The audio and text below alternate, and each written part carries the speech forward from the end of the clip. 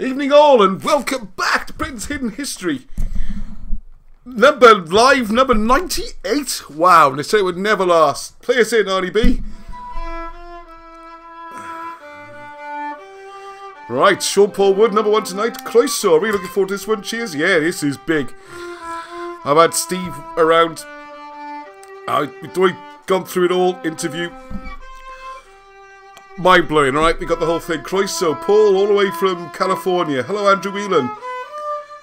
Gavin Lloyd, evening all. Right, slightly different arrangement. A bit more room behind me so you can see the music. Holistic Media, I know that is. Hello, how are you? I hope you're feeling better. Hello, Richard from the corner. Right, probably my musical's not good enough. Got a bit of some Lloyd Webber bloke. Right, happy hello, Meg. Hello, Charles. Binge Punch, 3rd of the month. Okay. Hello, Anonymous, Amelia. Wow, loads of people online. Wow, it's fantastic. Really good turnout. And it's... Shall I join in and sing? Think of me always, every time you say goodbye. No, enough of that, he says. Right, let's crack on. We're going to do tonight. So much. The whole... Show you how the Babylonian star chart works in South Wales. Well, Steve Willits will. Who's come over. It's brilliant. Yes, one love to everyone. Hello, everyone. Love the new view. Thank you. Jake. Hello, Jake. Croeso, you're very welcome. I'll try to keep you up too late because it is a school night, okay? You. Hello from Australia. Wow, hello, Australia. Meg. Thank you, Arnie. That was lovely. Excellent. And I'm going to play something from the musical I'm writing as well later. Yay. Lloyd Webber, Eat Your Heart Out. Right, hope everyone can hear me okay. Hang on, let's turn this phone off. Which is a dangerous thing, because on the one hand it's good, it means you don't get interrupted, but on the other hand it does mean when something's going terribly wrong and people try to ring me to let me know, I don't know. Right, hopefully, we got this computer. Uh-oh, we got a problem there, on? Yeah, so I'm going to follow the comments on there. Uh-oh, okay, let's try and get that sorted. Wow, I had a long day. You notice I'm in slightly unusual clothes. Because I'm in my cricket whites. Yes. It's amazing how the years come round so soon and we're back onto cricket training this morning. Indoors, of course. Outside doing a bit of coaching. I did a bit of keeping wicket. And, man, I was tired out. And I was rugby first thing as well. We had a long old day of my rugby and cricket. Well, Arnie's game, rugby match was off. But anyway. Right, I'm just saying, what's happening on? What are we going to do? Oh, it's fine. What? What? Makes sense. You a bit better. Oh, it's nice to see you as well, Arnie. I think people like to see you, don't worry. Okay, anyway, back on to me. Right, okay, I've got so much to do. Right, oh, nicely done, Arnie. Right, sorry, right, hello, have you missed a lost live show? Hello, Ellie, yes, you don't, very good. And thank you very much, I'm really grateful and amazed the number of people who come back week after week. And we're the same people who watch, I reckon, all 98 episodes. It's fantastic, and it keeps growing. So keep spreading the news, and you definitely want to make sure you are subscribed and have the notification button, because in the next couple of weeks there are so many videos going up and so much new stuff. It's just bursting out everywhere. I do not physically have enough hours in a day. So right, so I need to crack on because this is going to be a long enough show already. Wow. It's just huge. Alright, let's dive in there, put the cat on. I put something up by the cat just messing about a couple of days ago because my cat Mimi, of course, never work with animals or children. Hey, not you, of course, professional. Well, a cat who spends there every time I'm trying to proofread or do some work, spends his time crawling over my keyboard, especially since we changed things around. Seems to really like this spot here. I don't know why. So as you can see on the picture, big fan of Wilson and Blackett, and. But tonight, I want to show the cat off, because this week, it's not going to be reported till next week, is spent some more time with Lawrence the Druids, becoming what's the word? Not indoctrinated, induced. What's the word? Inducted. Thank you, Arnie. Inducted as a Druid, so let's go. You can see me all right in there. Inducted as a Druid, so I've got more stuff about triads and druidic things, we still didn't get a chance to do. So having a black cat as well is be like, ooh, because obviously we didn't buy the black cat. The black cat came to us a few years ago. A long story, a lot of karma and stuff involved. Actually, I'll tell a little bit about it now. We had this very old cat which wandered into our life, which was jet black, called Vader. Then we had a jet black dog wander into our life, but we managed to find the owner from a farm. This huge lurcher. I mean, it's like this big. In our little house, just walking around with the tails and everything, knocking everything flying. It was just a nightmare. But anyway, we found the farm, so that was good. But the cat's very old, spent a fortune with the vets. I think we had it a couple of years, but, you know, it was on the way out. And then, so we were quite upset about that.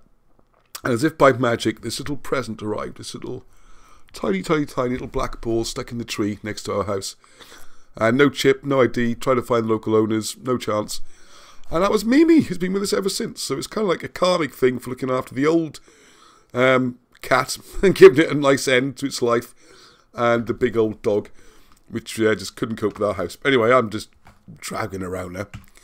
Right, oh yes, Adrian and the dog. I have to say hello. Adrian, I met Adrian halfway up a hill in well, mid-Wales, you call it. I was up there, as you'll see a little bit more, in search of Excalibur.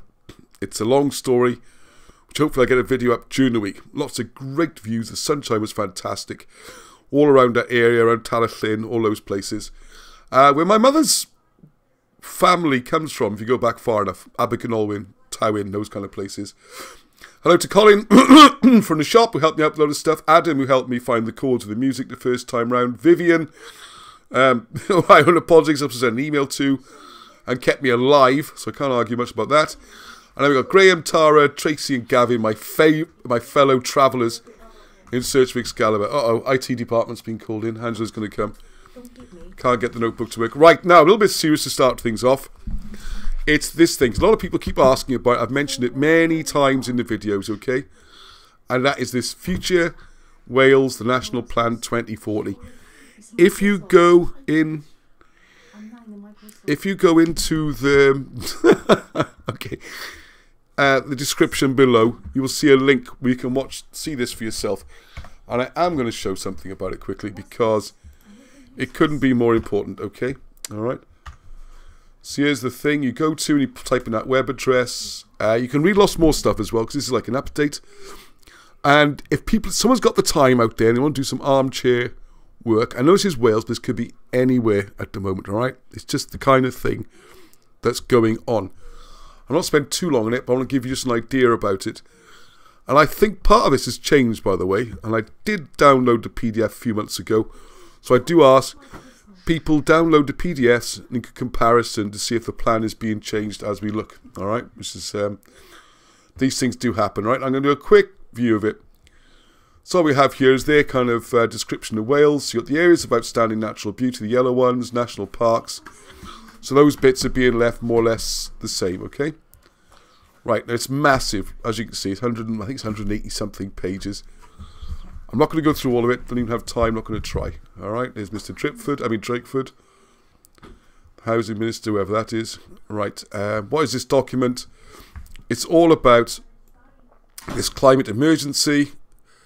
That's the excuse that's being used to change everything about how we live. All right. Don't usually do politics, but this is happening right now. My God, that's Pontypridd. I just realised. Yeah, this massive thing's now up. Alright, so the well-being. It's all about well-being, okay? Global responsibility, all this. I did work out the other day, I think the whole of Wales contributes 0.0001%, I think, of the global carbon dioxide. So how this is going to save the planet is more wishful thinking than anything. And if you think, like, it's whatever the percentage is naturally occurring CO2 anyway, it was 0.0, I think it was 7 noughts before you got to it. I mean, it's like that. That's if all the Wales shut down tomorrow and everyone moved out, nothing happened. That's our total effect. Less than a second on the overall situation. If we stop for a year. Anyway, that's not why I'm talking about this. So it's all about this model. All right, now here's the bits I want to show. I picked out a couple of page numbers particularly. There's an economic action plan. Please read this. There is a shortened version there as well. You can go to. It's called the Easy to Read. A lot less pages. This is what we're talking about here, strategic and spatial choices. Right, okay, here's the breakdown of Wales, the population. Now, one thing it notices, there we are, population has grown by 8% in 20 years. Now, if you think the population is about 3 million, that's about about a 250,000 increase. And it's not people having lots and lots of babies, okay? So you really have to look, why is the population going up so dramatically? Right, our health, yeah, people dying younger, which is quite bad. Connectivity, it's a wonderful resource, this, all right? Water resources, we've got rivers everywhere. Why we keep running up water. We've got lovely lakes, reservoirs, natural environment. Sorry, it's going to take a bit longer than I thought. I'll have to skip through. And then we've got people in Wales generally have government jobs rather than private jobs. It's all sorts of stuff, but commuting. Where we want to get to. Oh, sorry, it's going to be a real blur on your eyes, so turn away if you're feeling a bit sick. There's this. This is all projections, how the weather's going to change and all that. And all this kind of stuff, which you can read at your own leisure. Come on, come on, come on. Setting and achieving our ambitions. This is what we're trying to do. Right, here we go. Strategic and spatial choices. Future Wales spatial strategy. This is the key bits, okay? So these are what they call national growth areas. So if you live in any one of these shaded areas, excuse the language, but you are screwed, okay? These areas are going to be rammed with houses, wind farms, anything else you can think of. There's just going to be absolutely jammed. And you'll be shocked when you see the number of houses and stuff that's going to be built in these areas. And one of the reasons why, and look at this corridor here with the southeast. This is southeast of Wales. Corridor to England is a big clue. Okay, so where will Wales grow? It's going to grow only in those 6 areas, apparently, although I'm sceptical about that. They're the main ones. And we're talking about the next 20 years, 7,500 plus homes being built every year. So that's 150,000 new homes in the next 20 years. Say 3 or 4 people per house. It's another 500,600,000. So the population is going to come quarter. And Welsh is going to become a minority in their own country. Because if you look at the figures in here, 20% is already non-Welsh or from England or something like that. Right, I'm not doing this as a Welsh thing. It's happening everywhere. Flooding. Sustainable development choices. The big cause of flooding is, if you look at where the risk factors are, flood warning areas, they coincide with where they're building all the houses and the wind farms because they're concreting over all the grass and the trees and everything. So, of course, you're going to get more floods. The worst possible thing you can do to save a flood is concrete an area. And this is relevant today is because we're going to look particularly at this Babylonian star map and particular areas of it which are going to get absolutely ruined. And you've got places like Sengennydd, which has dikes and water flows and all these kind of things. Here's our natural resources, the biodiversity network. It's just absolutely terrifying if you want to read this. It's all nice and pretty and smiling people and let's all get on our bikes. But when you look closer, it's actually terrifying. There's going to be these new rail networks, which nothing against that. Looks very similar to the ones they got rid of 30 years ago, was it 50 years ago? A healthier Wales, more woodland, except it's not going to be proper woodland. It's going to be resource farming. It's going to be wood farming. Right, so here we go. This is the bit. Wind energy and heat networks. Right, so here is, just so you see, it's not just me making this up. Pre-assessed areas of wind energy. Bear in mind, Wales already produces double the renewable energy that it uses. Double. So what's all this about? Look at this. Look how huge these areas are. Massive. All this area, all around here, all within these black lines, is pre-approved. They're going to be wind farms. Nothing you can do about it. And they also happen to be, I noticed, where a lot of the flooding risk is. Alright, I can't share as much as I want to. It's all about this, which are a con. They don't create anything. This idea of breaking Wales into regions.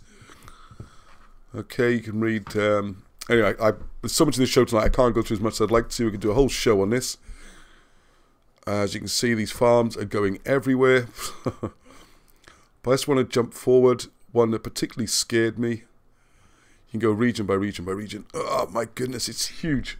Read the shortened one, really. Everything's in there. This just gives you more detail. More pretty pictures, more smiling faces, more glossy PR speak. Mid Wales, Southwest Wales. This is going to be, hang on a second. Yeah, 20%. Hang on, they're going to get older. There's something about population change. Yeah, 8.7%. So all over, it's going to be a 10% increase. Most of the increase in the southeast is going to be nearer 20% or more in the southwest, southeast region. Everything's going to be ruined. All the hills across the country. And look at the thinking behind some of this. Well, I can't even show all this. Sorry if it's blurring your head. There's a lot.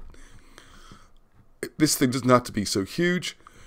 This is where I happen to be sitting right now. This is all going to get done. You see, this means what they call national growth area. So houses don't even need proper planning permission. It's going to go flying up, all right? Got a couple of parks hanging on. Where's the other one? Oh yeah, pre-assessed areas. So wind energy. Yeah, well, that area's about that big. That one's about that big. Those little aeroplane things got there.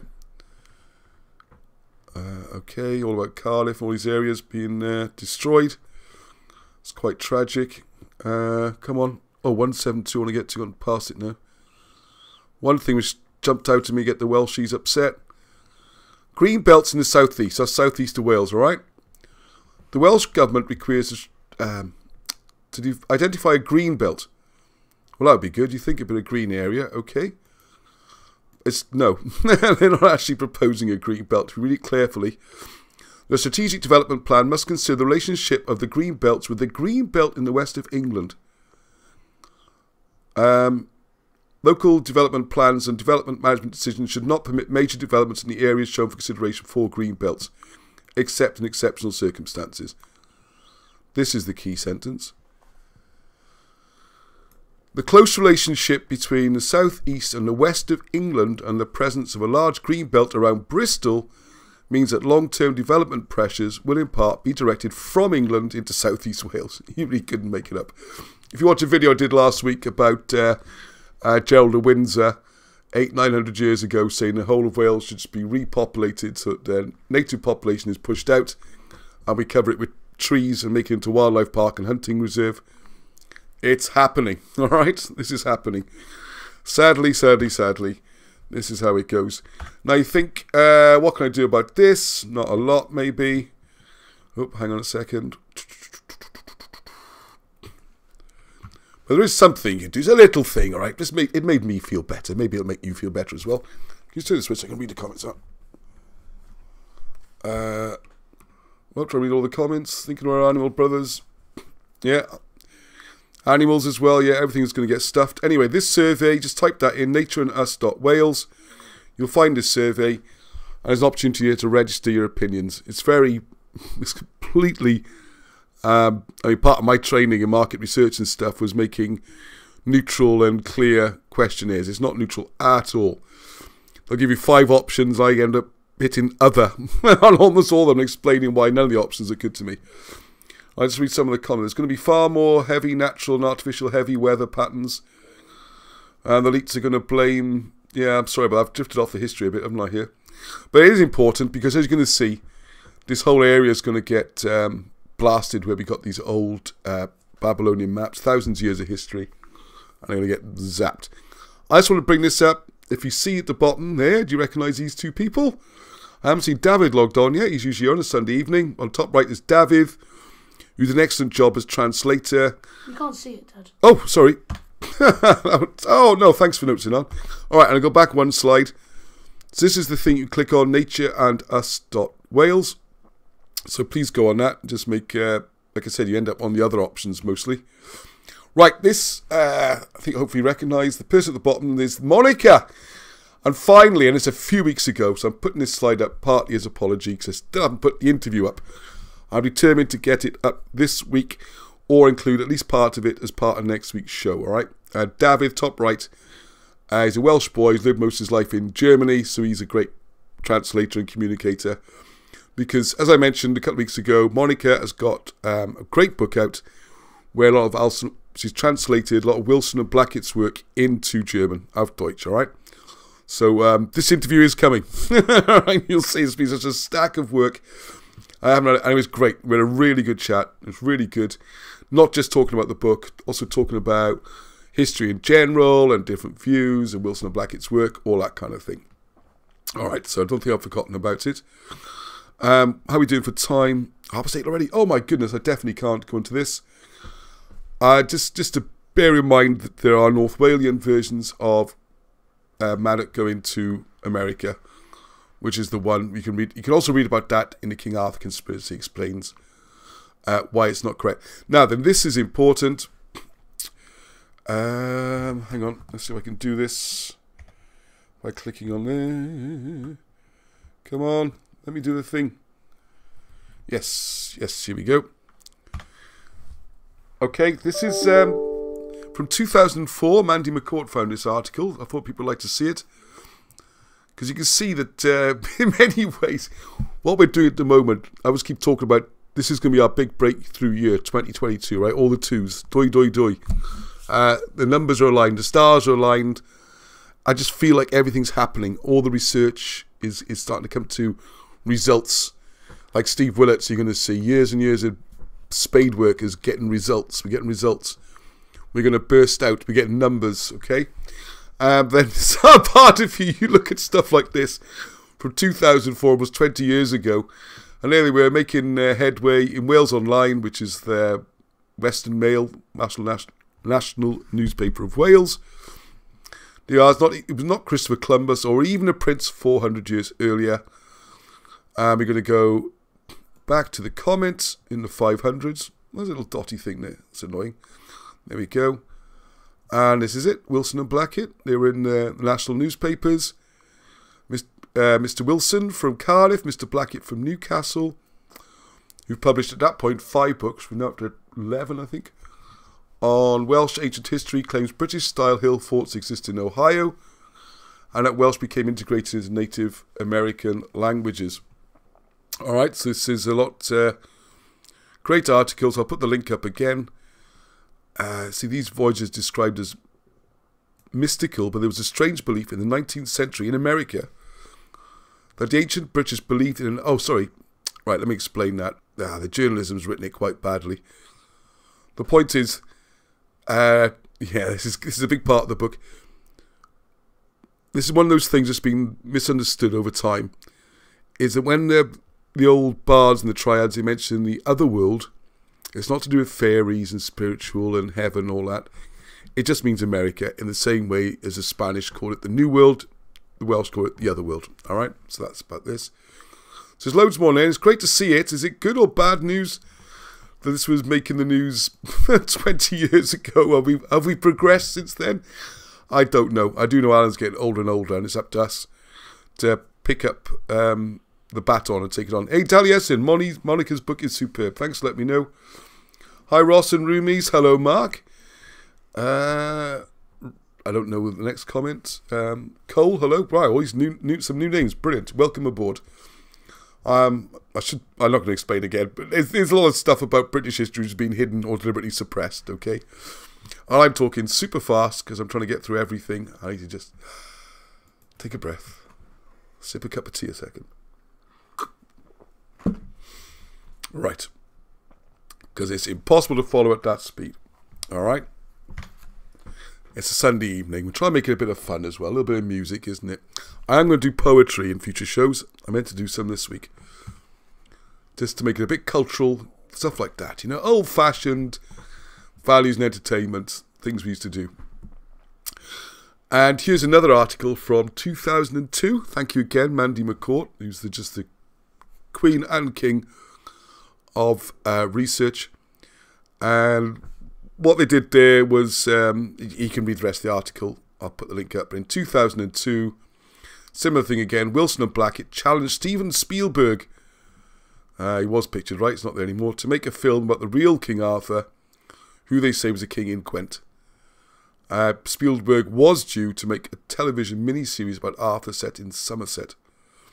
Mr. Blackett, Barham said, because I do a Barham accent, "There's always been hostility because we made the Arthur discoveries and the universities and funded bodies didn't."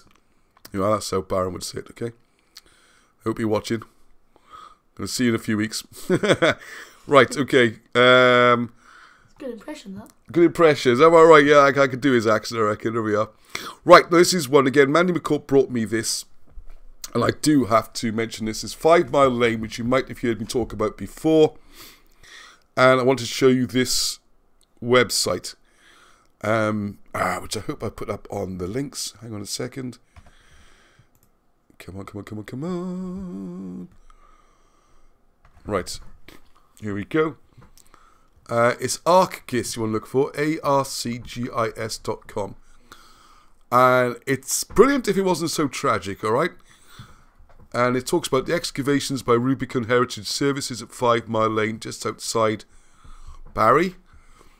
And this is so controversial, this you have no idea. I'm going to zoom out on this map a bit to give you an idea where we're talking about, all right? There's Barry, down the south coast of Wales there. And this road to 5 Mile Lane. And this is very much Carl's baby. Because I'll just give a tiny, tiny, tiny introduction to the subject. The claim officially was this road needed widening. Which is, alright, sounds understandable. It's a busy part of road. Barry is just doubled or tripled in size. You know, I remember we used to go to Barry. Like on New Year's Day, we popped down to Barry Island and stuff. You can't get in or out now. It's just too many people. It's not to do with cars and all that. It's to do with just too many people. You can't. Remember, we can't get in. We gave up, didn't we, last time? Yeah, it took us a few hours to get in. Yeah, it took an hour or two to get into Barry. From Barry to the Barry Island. Yeah. So never mind this road. You can't get through. This built-up area is just enormous now. It's quite heartbreaking when you go back there. My favourite part. Anyway, so this supposedly road widening, for some reason, they had to go up to 200 metres on either side of the road. So alarm bells ringing. Why would you go 200 metres just to widen a road? Like 200 yards, you know, so 600 feet, 660 feet. Why would you do that? Then what's interesting, all these little numbers represent fines they made because they're obliged by law to do this work. And you get an idea of the picture there, and they clean this area out. And what they provided, which is very interesting, is you can see then a little. You can click on each numbers. There's about 50 of them, and you can see where it was next to the road, and what it was: Bronze Age burnt pits. All this great archaeology. Okay, people say, why is there no archaeology? Well, there was. Then you got these burial pots, and the way a lot of it was dealt with was dreadful. Now, I'll give a little bit of background. It all got cordoned off, and there was no access at all, health and safety, whatever.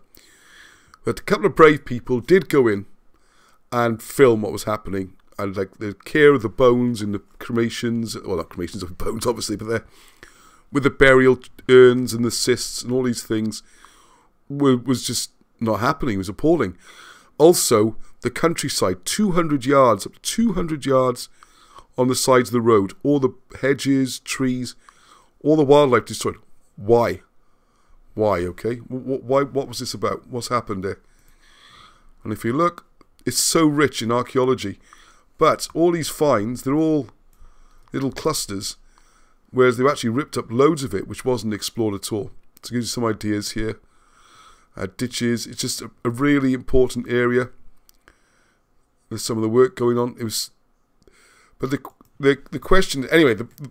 What I'm going to try and get to, I'll talk about more of this next week. I'm not going to talk about it now. Go to the website, buildings, all sorts of stuff, and of course it's Roman. Witten Lodge is a Roman villa, and the main brave person who went in there is called Carl James Langford, who is pretty cool, and he's one of my new buddies. Hang on a second. So if you look, there he is. So if you look for his YouTube channel, I know these haven't got many views. They're quite new, and some has got quite a lot of views in the past. And he's an archaeologist, and he went enormous amounts of abuse, putting himself at risk to actually bring to light what was going on. So Carl and I are going to hook up and do an interview, all right, and look at what's been left now, because the big question that Carl raises is, why was it done in the first place? Why? Because the fields are still there. So why did they rip out all that nature and destroy the archaeology, which beats the first rules of things? So look out for that during the week. I mean, Carl will be hooking up. King Arthur musical moment. Right, okay. I'm going to ignore all the complaints about this. Am I going to play another song? What do you reckon, on? Oh, You going to join in? I don't. Just very quick, so I know you want to get to the Babylonian star map thing. Excuse me a second, be in a room, please. Just to break it up, a little bit of music, okay? Hear the groaning. If you want to go and get a cup of tea or something, now's your chance to nip out. Now, as we explain the musical, alright? It's going to happen soon. Most of the songs are now written. Thanks to Gavin as well, helped me with some of the chords. I'm looking for a venue. I want a cast. I want musicians. Anyone email me, I will send you the songs, music. You can, you know, improve them, change the melody. Well, the melodies you can't really change, but if you want to add some other songs. Hang on. Oh, yeah, that's what's causing the trouble. Right, so the song, just give a little bit of background about King Arthur, young Arthur. And if one of the background of the history, a little bit of history now, there was his grandfather, was King Tudrig, where you got Mathen, who's named in his honour, the place of the king. Because he was an old man, he retired to live as a monk. The way they used to do it in the old days, if you were king, was great. You get to a certain age and you think, right, that's it. I'm now going to turn myself over to become a monk, God, live a good life. So you get baptised, all your sins forgiven. So all that previous terrible things you did, all those murders and God knows what, that's all forgiven, and you get a blank sheets to live a nice, simple life as a hermit type thing. Not necessarily a hermit, you know, sort of a good monkey type life when you're sort of 70 odd, 80 odd. As Alan Wilson always used to say, is you don't get up to much bad stuff in your 80s. So, but in this situation, there was an invasion, probably Saxon or Guise, into Wales, and it was a massive raid, and it didn't go very well for the invaders, and they got pursued. You can read about this in King Arthur, the book, Walking book, and Meirion, who was the current Pendragon, the King of Wales and the charge of the armies, was driving them out, and they had to cross the River Wye to escape into England. But the old man Tudrig, I'm giving way too much detail here, the old man Tudrig got the local, wherever he could find, workers, farm boys, old men, and they blocked the river, and he died in the process. So that's going to be the opening scene, is the funeral of Tewdrig, and I'll do his dirge, the funeral dirge. I'll do that next week. It's all about how he died, and they bury him. And then, so Myra becomes the king, and then Myra becomes injured, he gets a dodgy leg. Just get the Fisher King and all those sort of stories. So even though Arthur is only 15, he has to now take over the armies, because he's going to be the new general. The way they used to do it in those days, Myrig, alright, I can't ride a horse, I can't fight. You do the fighting and all the fun stuff. I'll do the admin, running the country. So Arthur's not even the king. He's going to unite the armies, because there's going to be a massive invasion coming. And he has to be in charge of all the armies, but he's just this 15-year-old boy, okay? So that's a bit of a background.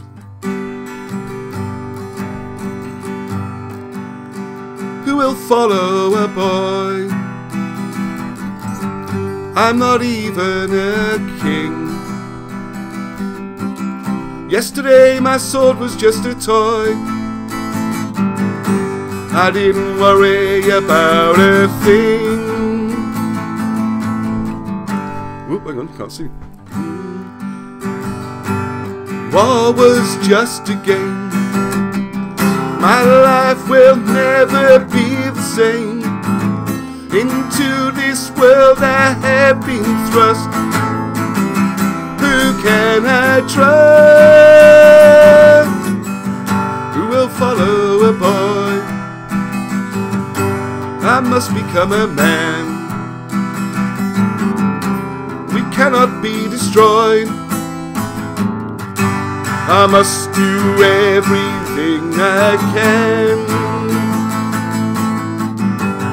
Who will follow a boy? How will they understand? Together is our only boy. United we must stand. War was just a game. My life will never be the same. Into this world I have been thrust. Who can I trust? There we go. That's a little bit of a sneak preview, okay? The musical's going to be great. It's going to be great, all right? Oh, thank you, the Kate Capo. Thank you very much. Thank you, thank you, thank you. Yeah, I hope everybody enjoyed that. And there's a couple more verses then, because then he has to, he has to marry young Guinevere. And she doesn't want to be the queen and all that. You've heard that song before. Might see it again sometime. Anyway, there you go. Slight detour. All right, okay, King Arthur Conspiracy. It's the proofing's done. I'm just adding the index. That's going to be out in the next few weeks. So get your orders in. Last chance to get the discount. And someone did ask how to order the books, which I was a bit shocked at. I thought it was... all right. So what you have to do here, just type in cameroglyphics.com. There you are. Click on books, or click on the picture of the book. See all the books. And then just whistle your order through. And then you can pay by, credit cards, whatever. If you've got problems, just let us know, okay? Right, now, I need to get over to... Ooh, wrong thing. I just clicked on the wrong bit. Where's it gone? Where's the presentation gone? Uh-oh. All right. Hang on.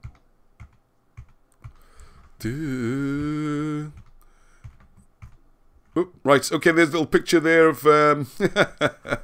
there's some little gang talking to Lawrence the Druid. I'm going to get more of these videos up, all right? And that says in memory of Arthur. We're up by the Battle of Camlan. And it's a long story. We're chasing down the sword and where it went. Where Arthur died. There's loads of stuff on this one, okay?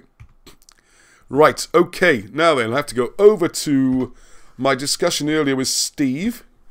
So it's kind of like virtual live now. Steve was very kind and came over this afternoon. And, oh, shouldn't have clicked on that one. And we had a chat. So you'll pretend this is live, all right? Obviously, it's not quite live because I'm sitting here with you. And Steve's not here. All right, Steve and Willits. Star map interview. Video 1. Right, can you just check the sound levels on this one, Arnie? Because it might be a little bit quiet. Right, everyone's special guest today. I've got the camera's over there. We changed all the angles. So we can both get in. We've got a bit more room this way. I'm going to pause a second because you really don't need to see me on this. So excuse me a second. Sorry. You don't want to watch me. When there you can see me and Steve anyway. Sound volumes levels are good. I'm very sorry about this. You have to bear with me 1 minute. Oh, this is going to be interesting now because I want to do the... Right, you don't need me on this one. Let's just remove that bit. Hang on. Is everyone watching? Everyone's watching me do this now, aren't they? Yeah. I remove... Oh, God. All right. There you are. You're now seeing behind the curtain, as it were. Right, okay. So pretend this is live, all right? So this is Steve Willett. You heard me talking about him. You might have seen our chat up on a hill, wasn't it? Where were we that time? It was Blackwood Way, wasn't it? When we were doing the TMS. Oh, that's what I was thinking about. You told the oh, yeah, that was above Derry. Rumney Valley, that way. That was it? Yeah. Rumney Valley, wasn't it? Good climb that was. Right, what we're doing now, we've been tracking down this whole idea of Babylonian names on the South Wales map, isn't it? I'll put the microphone near to you. There we go, because people can always hear me. So we're going to talk a little bit about that today, isn't it? It's a special... That's it. The main focus is trying to locate Polaris. Right. The Polaris of the big star map. And possibly the Polaris then of the Sengened on top of Mynyddig Glycilian. Right. Or Mynyddig Glycilian. Yeah, because we've got two Polaris. Yeah, one smaller, which may be a teaching star map, and then the bigger one, which is 50 miles in diameter, maybe, as far as that. And that's the one that covers all of South Wales, then, isn't it? Covers all of South Wales, Southeast Wales. Southeast Wales, right? Yeah. So that would be the main sort of idea for tonight, is trying to locate that. And basically, this was a concept of the celestial plough, and that sort of tracks. The plough, right? Sorry, yes. Yeah, plough, yeah, which tracks the procession, and as that turns, it marks the various points as you go around. So we're going to try and find that, see what people think, and then from there we'll go across to, it links in possibly to the star map then, the smaller one on top of Sengened Mountain. Okay. Where I think the pole star is over there, which is slightly different to what other people have got. So yes, because even that's slightly different as well, isn't it? Yeah. All right, we can do that. Yeah, cool. I know how much we'll get done all in one go for this one, so I might have to do some of this. I'll show us follow-ups or something. So what I'll try and do is give someone a good insight for this evening's programme, isn't it? Right, so I put some images on screen, or how do you want to start? If you put the main image up. Okay, that's this one, is it? That's that one, yeah. Okay, right, hang on. I just need to I mean, it's a bit rough, but you get the idea. Right, so hopefully you can still see us. Yep. And you can see that. I can see that, yeah. Right. So, right there. If you want to point with your cursor, there you I'm going to say, just going to point my fingers, but that's not going to. No, that's not going to work. My little macaroon. So, right, this is just to see where we are. We got Blackwood around this area, Pontefraith around here. Then up that way, then you got Abertillery and places like that, and then you got Newbridge down this way. So over this way is near Penavant Pond. Unfortunately, there's an industrial estate now built on it, and this is where I think the centre of the ecliptic is. So the centre is the centre point, and then if you draw a circle around that, then all the stars of the zodiac would. Yeah, because the tricky concept to get for people is ecliptic, isn't it? I was thinking if you've got a ball and you cut the ball in half, you'd be left with this flat circle. Yeah, yeah. And that's what we're talking about, the edge of the circle. Because if you're on that there and you're looking, just make sure I've got this right. Because so if I'm standing on this half a football, this semicircle or this half a sphere, I can't see the things underneath me. You can't know, but because of the slight tilt of the Earth, you can. Some of them do come up and down, some disappear. That's why some of the constellations you don't see for certain parts of the year. But then you get the northern circumpolar stars, which are the ones that are always visible from the north, and the same on the south. Right. So if we had a bowl with a flat sheet sitting in it, as the bowl tips different directions, you can start to see more of the sides of the bowl. Yeah. So you'd be able to see some of the stars below, which are normally below the horizon. As they turn them around, you can see them come up and then disappear and come up. And this seems to be the key thing with the zodiac, doesn't it? So as things appear on the ecliptic is the important thing, isn't it? When they... Well, they'd all be positioned on the ecliptic. Another way of looking at it is if you got the Earth as a ball, and then you've got a sphere above the Earth, and the Earth is inside that sphere. So the equator, if you then get that equator and put it directly out onto that sphere that the Earth is sitting on, you get the celestial equator, which is the ecliptic. Right. If that makes any more sense. Yes, it does, yeah. So we've got the ball here, but it's actually what's on the inside of the bigger ball. Yeah. So imagine it's what appears and disappears as the angles change. Yeah. Cool. All right. We'll just go with it. Even if you haven't quite got it, it'll still make sense because you've got the 12 signs of the zodiac, and throughout the year we move through which ones we can see, isn't it? Yes.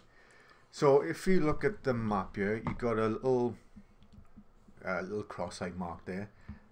It's got ecliptic poles, so this would be the center of the ecliptic. Like I said, it's all built on now, so you can't go there and say, well, there's something there. So going by the place names, you've got a little stream called Nant Gwr Hay, and that the headwaters drain from here and then drain down to here to a little hamlet called Gwr Hay. Now, the name itself doesn't make a lot of sense. You've got Gwr, which is man.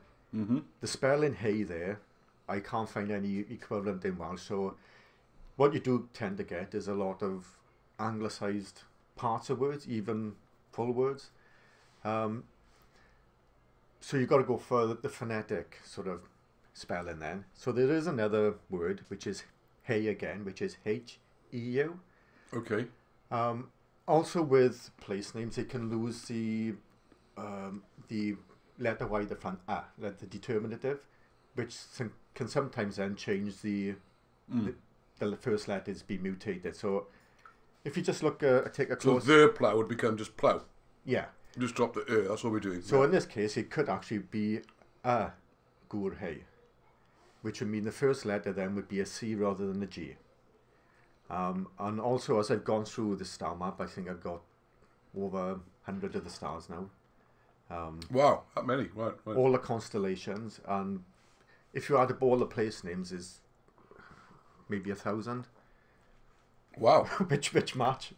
Wow, not just that many. It's So you're well into the hundreds now.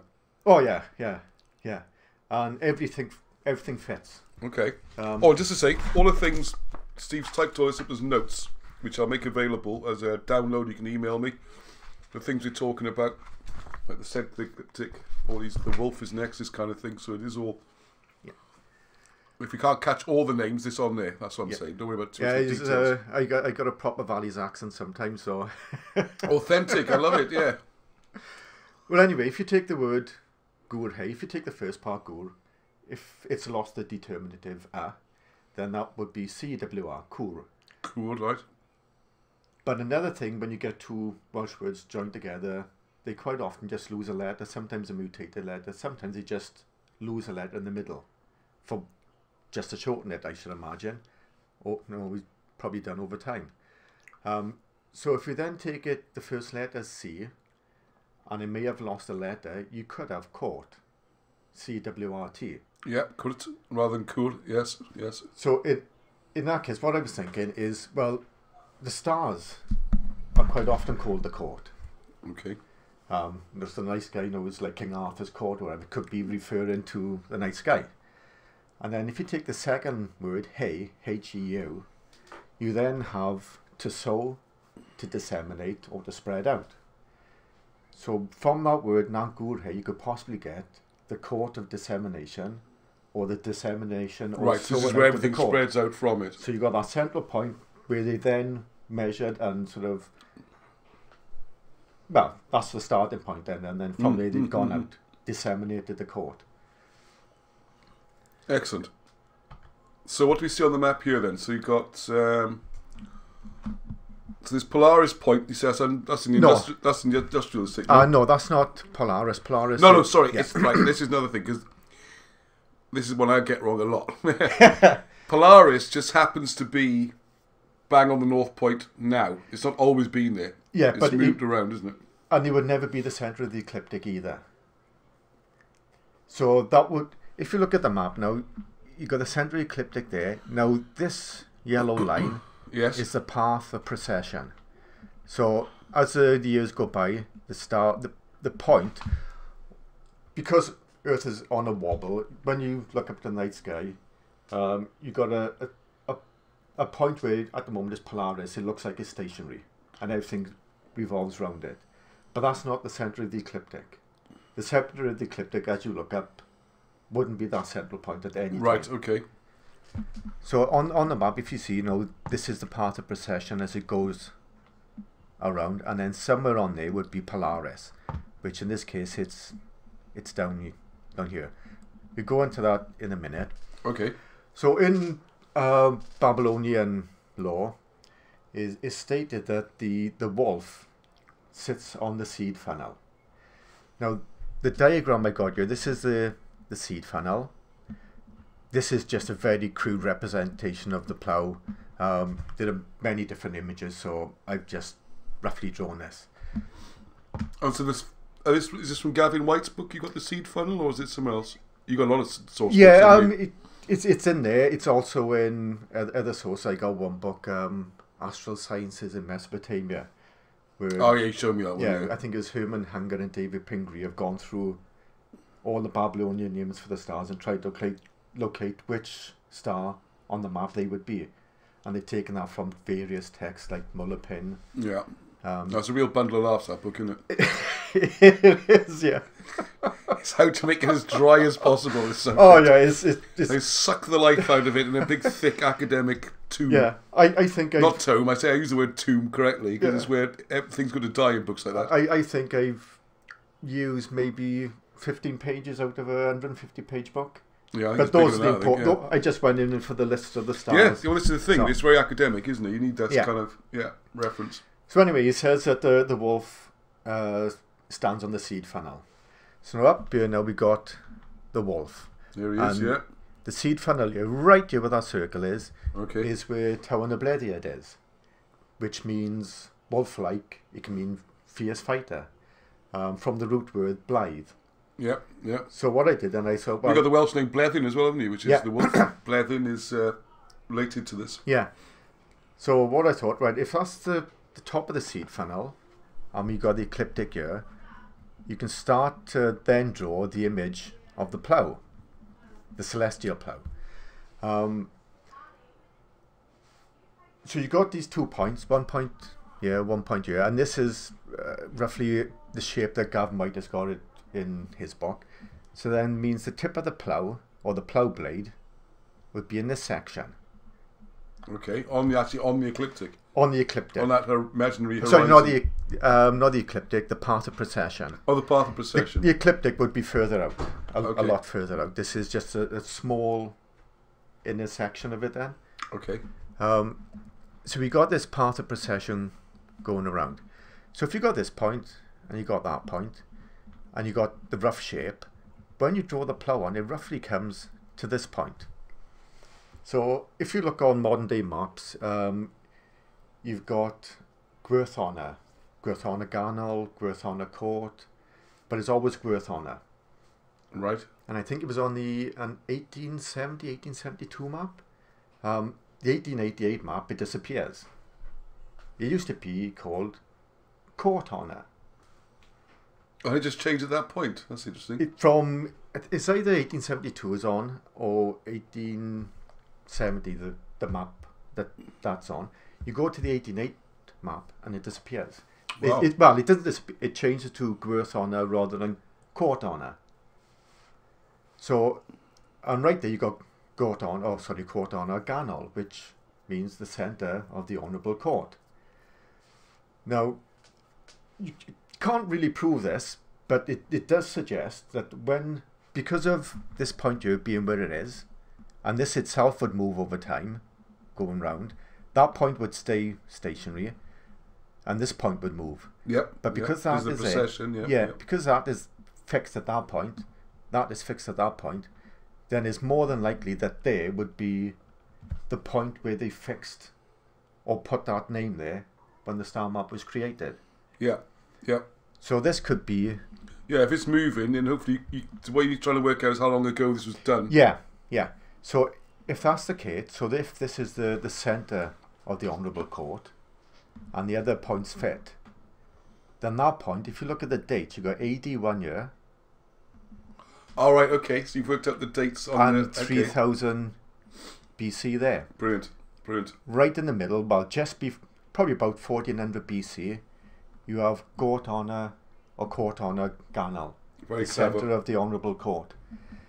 Now, right in that location as well, which is interesting, I need to go and have a check. There are a meeting of 5 paths or tracks right at that one spot. Okay. You don't often get 5 paths meeting in one spot, which makes me suspect that they may have travelled it for a reason. Yes. But that's speculation, so you can't really go by that. But it's interesting, is right where Court Honor Ganol is. And what does Ganol mean then? Ganol is from Canol, which means centre. Oh, that's the word. You got centre there. Yeah, so you got the centre of the Honourable Court. Sorry, maybe I should have Yeah, explained just that. finished this. That's right. Yeah. So you now got this point here, Tower and Blethiad. Yeah, I'm just distracting myself with the rivers as well. But we'll do that another day. Right, Yeah. keep going. Yeah, Tower and Blethiad, right? So that's the Yeah. star. I mean, I'd just call that Star of the Wolf if I just looked at that Yeah. straight translation, or the Wolf Star or something. The wolf. Yeah. It's not actually a star. But Tuin is a star usually, isn't it? Tuin, a mound or star. Some are, some aren't. Right. Most of the stars I've found are canes. I'd say 80% plus. Are the cairns, right? Okay. Some, well, Yeah, because this is the big thing that Steve's done, just to explain, is he's spent years now walking around the hills, going to all these points and seeing if they're marked, and they are. This is where it starts. And then the Yeah. names, the names fit in, don't they? This the is where names fit in, and then And I've been dragged around a few of these places, and it's quite remarkable. You're sitting in the middle of a hill, and you think, well, why Yeah. is that place name here, isn't it? Yeah. It's a really obscure place names. and then Nowhere. you go to some points and you think, well, to check, just to double check that you're on the right path, or are you just taking too many liberties? I go, right, and that star's supposed to be there. So I go to that point and see if I can find something. And the number of times I found something there, not marked on any maps. I'll show one in a moment. Okay. So anyways, we got these 3 points. So you can now, by the way, once you overlay the full star map, which I've done, this is exactly where it is. So it's not like I'm just sort of putting it in this one little place. Yeah, you got the whole of South Wales, and there's the ecliptic, just this little corner. Yeah. Centred, well, near Blackwood, isn't it? So you go, is it Cepheus? Seafor, I usually say, but I don't know what you meant to say. That's as good as any. I don't know how to pronounce it. Those stars match. So the head of the dragon, that star matches. So when you say you match, so you've got the there's something on the ground. So on that whole constellation of Draco, have you found different points? Well, the one is a bit. This one, I'm not sure. You got the main CADW stone here, which is a cut mark stone, and then there's a castle mound or a mound here, and it's on Gethley Gateway. Right. Okay. But it's in between Thuban, which is here. There's also not every star will match up exactly. They could be out by a degree or so. They could be out by a quarter of a mile. Yeah, within a few hundred yards, it's pretty close, isn't it? So But the majority, if you're trying to make a map 40, 50 miles across, yeah, you get a little bit of margin for error, I think, wouldn't you? But the majority are just bang they're spot on, right? Okay, some of them, that's remarkable, isn't it? And then you got the names will match that star, and which leaves you in no doubt that star is that one, and that star is that one. The names match. The names even back it up as well, and it's in the right place. So anyway, if you look at... Oh, sorry, yeah. Oh, no, sorry, I've got to go to the next one. Just click the button when you're ready. So, yeah. So if we continue looking at this now, I just got the... This is the motion of precession. If you look... Let me get the... This is where Polaris would be. Now, Polaris, if you look at... No, the reason why... No, I haven't actually just gone there and just put it there. Sort of, I matched up what was on the ground and it just fits. So right here is an earthwork. So it's a square earthwork in the middle of a housing estate. That they've actually run a road through it as well. But I'd say about 60% of it is still there. And that's where Polaris would be. Now I'm just going to double check something a moment. Yeah.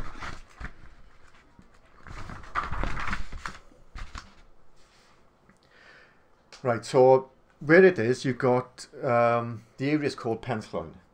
Penthloin, yes. And for me to get sort of this far doing the map, most of it was just putting the map here, moving a bit, finding the name. All right, that's going to be adjusted, kept on.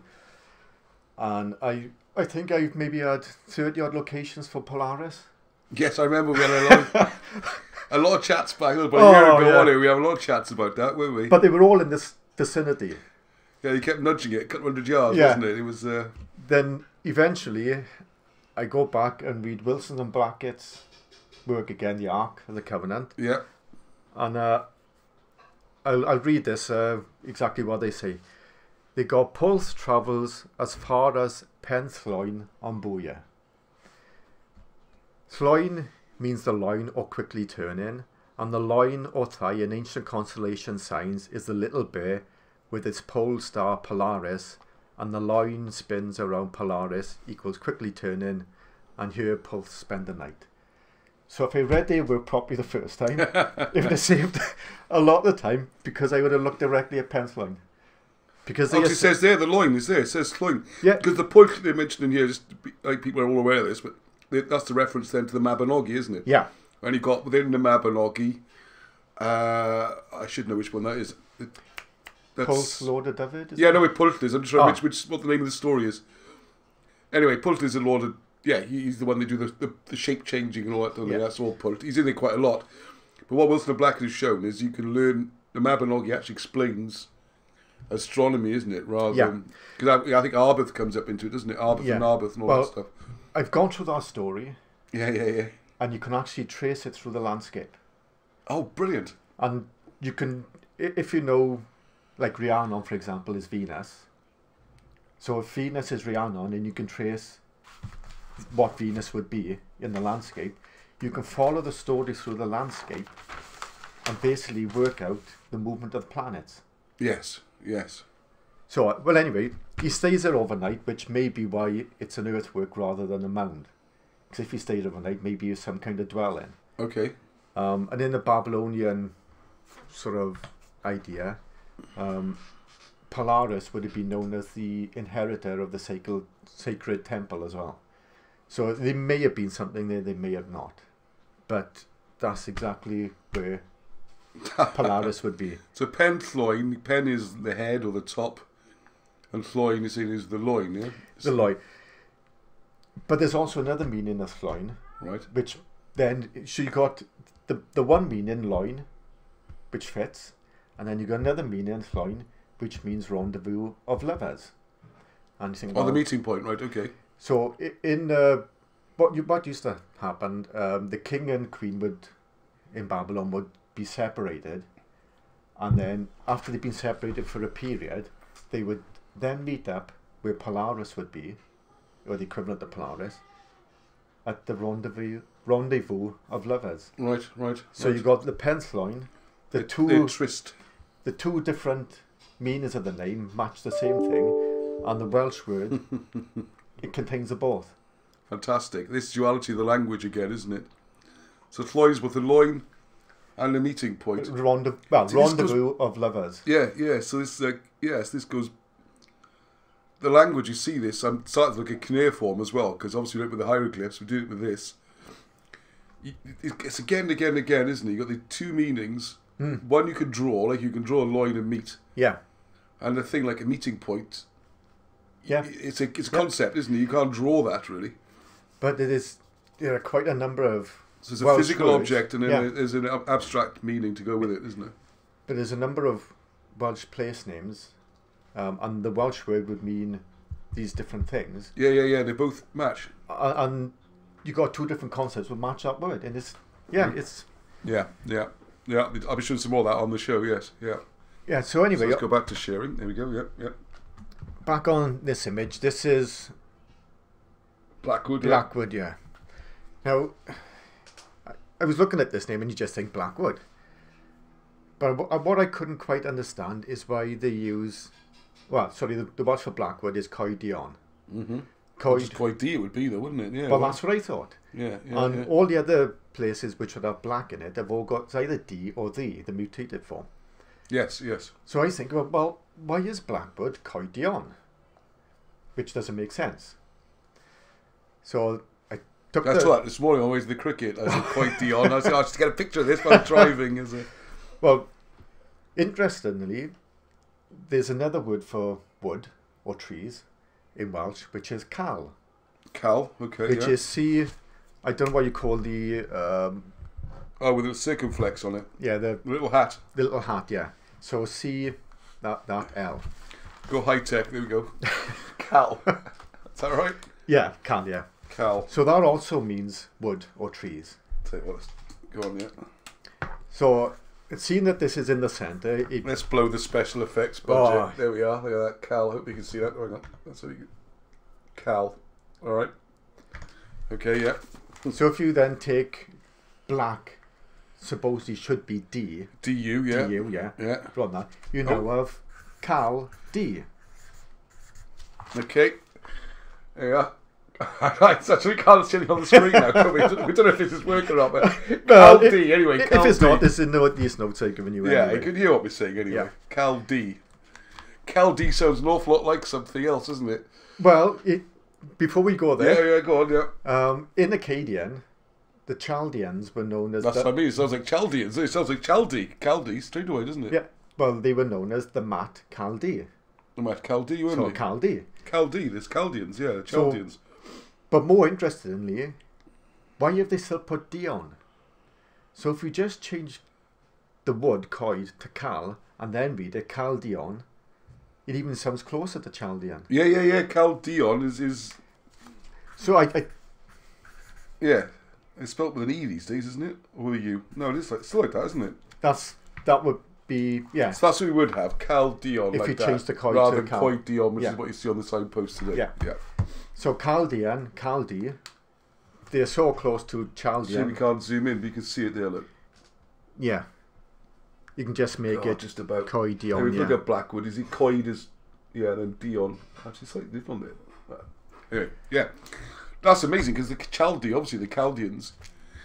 Well, I got that map over there, which with the Chaldeans. there's a place called Chaldeans down by St Fagans. It's actually called Chaldeans. What's that about? Yeah. So anyway, that's Brilliant. It's remarkable, isn't it? Shall we go to the next image? Or? no, stay on this. Oh, right, yeah, okay. And There's let's make sure people are seeing it, right? Yeah. So on here now, if you look at this constellation, just to show some other stars within there, point 6 is actually Tywin Tudor. Which, well, that's one of Eglois. No, Mynyddyslwyn. Mynyddyslwyn. That's what I meant, sorry, not Eglois. Mynyddyslwyn. Yep. Where So- Sian is. Sian Morgan, I think. That's it, probably, yeah. So that would be the top of the crown, and I think Hugh Heavens has it as a pyramid, so the top of the crown of the pyramid is Tywin Tudor. So this point here, I think it's the star Alphic, I think. I can't remember off the top of my head. Well, I thought, right, then I'm going to have a look, just to check. Mm-hmm. Is there anything there that then, if there is, then it supports the fact that I've got it in that position. So I took a look up there. So if you show the image of that stone, I don't know how you do that. Next one. This stone? That's That how one it is, is it? Right, yeah. okay, yeah. Smack bang on location.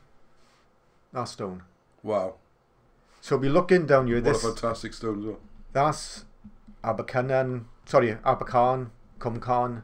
Down the bottom is Mynydd Machen, which is almost certainly Mynydd Mochyn. The pig? Swine. Swine? The reasons, and yeah, so the reasons why it's called that. And then you'd have the stars of Cassiopeia, which would be behind this mountain. Oh my goodness, that's freaky, isn't it? I was in my family, I mean, that's where they're from, Abercarn. Are they? Yeah. So yeah, right on location is that stone. I stood next to it. I stood here and my head came to about, so it's probably 10 foot tall. It's a big old stone, right? And maybe 12, 14 foot wide. It may have been that it was initially flat. Because if you look at the underneath of it, you can see this bit here. It looks like a central bit in the middle, and the rest is, so it looked like a pedestal type thing. So it may have been flat at some stage. Well, sometimes the angles are deliberate as well. You have to It measure may the well angle be. and Yeah. So like the angles can be significant. You know, maybe they line up with the hills, or it could well do. a lot of them are at 23 degrees to represent the wobble and stuff. But I it's only worth went up, exploring. Yeah, I only went up there to see if there was anything there. you can see it's a dominant spot down the valley. Oh, yeah. Isn't it? It's fantastic. Fantastic view from there. And luckily, they've recently cut all the trees down. Yeah, I can see. You actually can see the line of sight now. Yeah. So if I had gone there 6 months earlier, I would have struggled to find it. Yes, and you wouldn't see much when you did get to it. Yeah, Yeah, it's a problem. A lot of this tree planting everywhere. It does hide a lot of things, doesn't it? it does, yeah. And as you can see, the ground there, they wreck it when they rip all the trees up. But there we go. That's another subject. Yeah, so if you go back to the main image. Yeah. So now, we've got Polaris. This star here, I've got that star is what's left of a mound in a field, and that matches.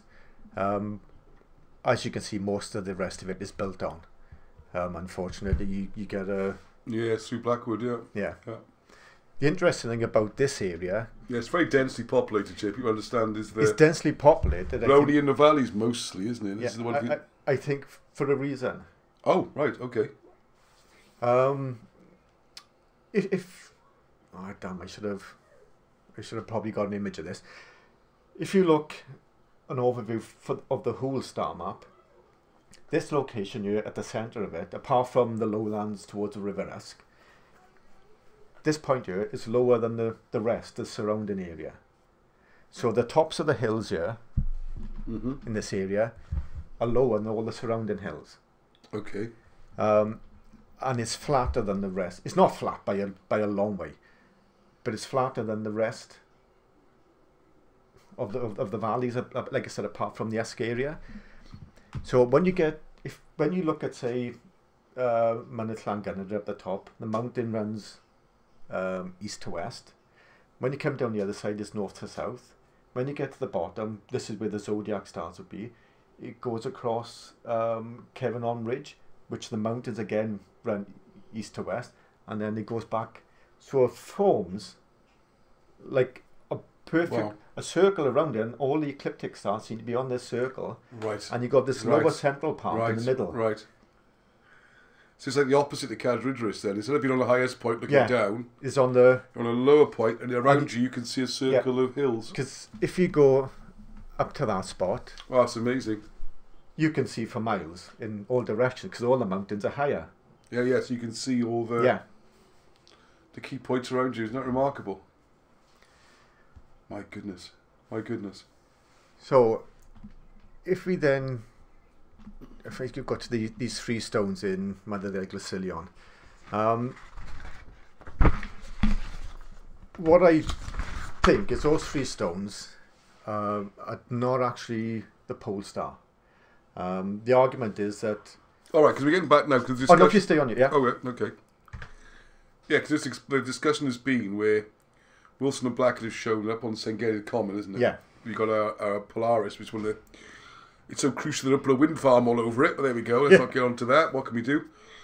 That seems to hold the constellation. Yeah. And I misunderstood, I think, I think most of us did, from the original reading of it, that the Polaris stone there was the Polaris stone of the whole thing. Yeah. But whenever we try and do the maps, it doesn't quite seem to ever fit, does it? But we think there's a separate map just up on there. Just perhaps. on there, yeah.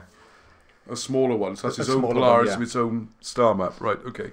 So it's been identified that there's three large stones up on there in one of the fields. Yeah, the ones I call the Polaris stones. The Polaris stones, yeah. And the argument is that... There's two big ones and a small one, yeah. I should try and get a picture up. I think everyone's seen them on this channel anyway, but yes. So the argument is because Polaris is a trinary system, containing three stars, that's the most likely place that it would be. Yeah, that was me anyway, yes. Oh, was it? I mean, it's Dixie and... I mean, it's as good an argument. Dixie and his mate pointed out the stones, but I was the one who said, oh, yes, a tri-star. I think they mentioned it as well, but yeah. Well, anyway, if you look at the history of Polaris... how they discovering it. Think of these wonderful things.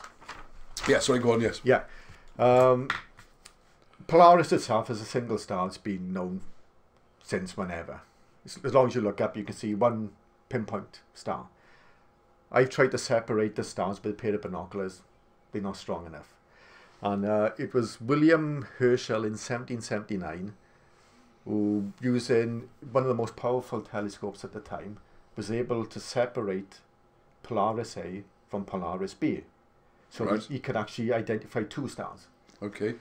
Then from there, as the discoveries carried on, they realised from spectral analysis, which is basically monitoring or observing the light of the star, they realised that there was a third star there. And then it was only until 2006 that the Hubble Space Telescope managed to separate the three stars and actually photograph it. Oh, as recently as that? 2006, yeah. Wow. So no earthbound telescopes have been able to photograph it, but it was the Hubble in 2006 that managed to photograph Polaris C. Which makes it then unlikely that they would have known that there was three stars and there was a trinary system.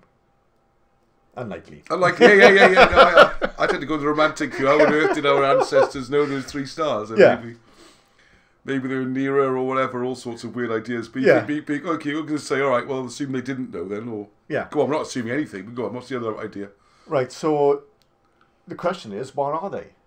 And I was just looking at, I got this... I should try and put some more graphics up for this, but go on, yes. Yeah, I got this thing, sometimes I just start looking at maps and I end up looking at images for hours at a time until my eyes go bloodshot. You have all the fun you do. Yeah. Oh, I know, exciting life.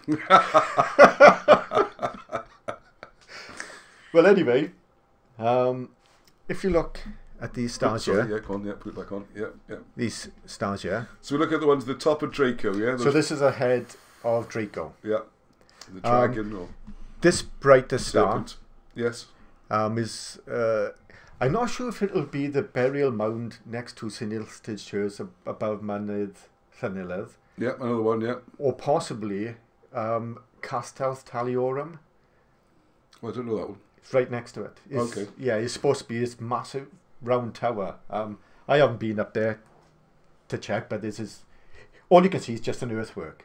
Right. So you got two features. Another mound near the church. Is that what you're referring to? Is it? No, if you go where that mound is, if you go north. So you got Llanwrth Church. It's like a little lane, isn't it? Yeah. And there's a mound in that farmer's yard, basically. Yeah. So you go right next to the church. You got that mound. Yes. So it's either there, or just a bit further north. Right. And you got Castell Taliorum. Okay. Now, what Taliorum means, I no idea. Okay. But anyway, that would be where the brightest star of the head of Draco would be. So you got these 4 stars here. Right. Now, if you draw a line from there down to the 3 stones on Mynydd Eglwysilion, if you go to the other side, the head of Draco, these are the 3 stones. 1, 2, 3. They're the ones in the field, yeah? Those are the ones in the field. But this is Draco, and that's an exact replica. Which makes a lot more sense than being a tri-star that they could magically see. And if you look at the sizes of the stones, I think this is the brightest star, which I think is the biggest stone. Yeah. Well, the top 2 are quite big, actually. The third on the left is smaller. Smaller, and that's the faintest of the 3 stars. Yeah. So even the sizes look like they match. But that, I suspect... There's Darren, sorry, you pointed this out to me ages ago, these stones. Yeah, Darren and Dixie, yeah. So what I'm saying is, that should then line up. Oh, there's one image. Did I send it to you? Okay, let's crack on with this. Don't worry, we'll... Okay. I think we're going to have to revisit this many times anyway. Yeah. This is a huge thing. So you got... Oh my goodness, those 3 stars. They land on the plot of Draco there. Yeah, all I've done is overlay an image of the constellation on top of the head, on top of it, and they were a perfect match. Amazing. Now, So all you need to do is pace out and see if we can see. The trouble is all that area has been ploughed out and it's farmland, isn't it? It's a farm field. And it wouldn't surprise me where the really dim one is. Is there some anything rock there? or something there, or something? Yeah. But yeah, they match. What we want to do is follow that path of Draco and see if we can, because there's loads of stones all around here, around St. Gerrydd and that, aren't there? This is the. So it was the other image that I should have. No. Yeah. Well, anyway, if you go from there, draw that line straight through there, those stars. Can you just explain to me a second? Because you got the head of Draco up there. Is that the time of Plethiad? But now you've got it down to St. Gerrydd. No. It's yeah, right. Wilson and Blackett said you got the central Polaris stone in St. Gerrydd, right, and then the canes and that will point to the constellation. Yes. So what I'm saying is where those 3 stones are, and the actual head of Draco is. I'm with you now. So if you're standing in the middle of St. Gerrydd, yeah, and you looked at where the 3 stones are, which represent the head of Draco, and follow that line long enough, you would actually hit the big Draco. You hit the big Draco, yeah. Right. I've got it. So I've got it. This is like the magic thing we've been looking for. Yes. So brilliant. Yes. Right, and I wish I'd had the other image. Well, anyway, we'll put a full presentation together again on this. Yeah. So if you carry on following that line. You don't have Bing by any chance? You could get up in the map. I'll see if we can just pause this a second. Try and... I should be able to pause this. I still mess it all up. There's the pause button. Hang on. I might need to jump in a second. Hang on. Well, I don't know about you. I was just thoroughly enjoying that. Then I was miles away. And I've gone through it twice now. It's just fascinates me every time. And there's just a little bit more, another 10 minutes or so, because as you can see, it's a vast subject. And what Steve didn't even touch on this time was the story of Gilgamesh he plotted across South Wales. Hang on, I did find the map for him. So he's got about 16 minutes total to go on this. All right, it is worth watching. There's a few more rather amazing twists and turns, shall we say, just in this little slot. And this is like, oh, you can't see me. There's no point me doing that with my fingers, is it? It's like this much out of this thing covers the whole of South Wales. You can follow the journey of Gilgamesh. You could anyway. Steve's better than me at this. Hang on. Great. Right. All right, slight pause there. So we dive back in. So you got lots of interesting place names. Now you got me on this. I can't look at a map ever now. The first thing I do, I'm like, oh, look at that. Tired wine there. What's that about? And why is that? And why is that? I've totally looked at the landscape in a different way now. I did drive somewhere and I go, oh, I'm in Virgo. Oh, right. Yeah. I'm going past the star.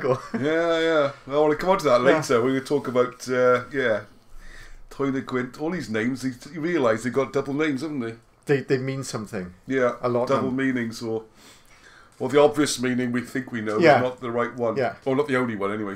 It's when you identify how to work out how to identify the planets and then track them, then that starts to go. Well, you found hundreds of places, didn't you? Yes.